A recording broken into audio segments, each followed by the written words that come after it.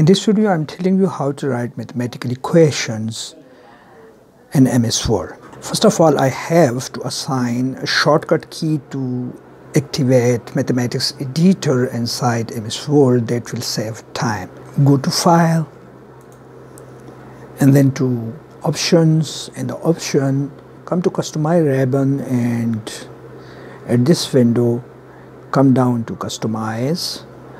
At the left panel, select All Command, and at the right panel, go to Equation Insert. And I have already assigned the key Alt-C to activate Equation Editor. In order to understand how to assign this key, I first remove it, and here again I pressed Alt plus Z key and then come here and then come to assign it.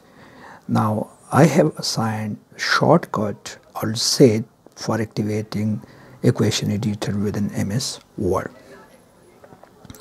If I click that button, it will activate this Equation Editor. So let me write equation f is equal to ma. This is a scalar equation. If I want to make it a vector equation, I have to select the corresponding quantity and press Ctrl B key.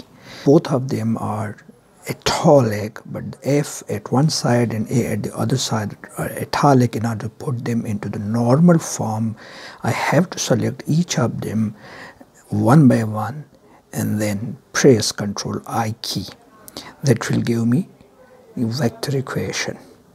Symbol within my equation, I can do that very easily, and all the symbols can be written in the equation by first writing backslash followed by the exact name of the symbol. For example, if I want to write down alpha, I have to first put backslash and then write ALPHA. Followed by a space, will insert the alpha symbol. Similarly, if I want to write beta, I have to first put backslash followed by the name beta, and the space will insert the symbol beta into the Equation Editor.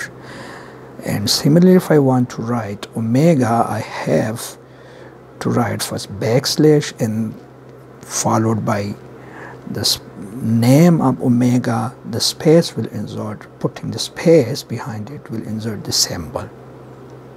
So this way I can insert symbols into the equation.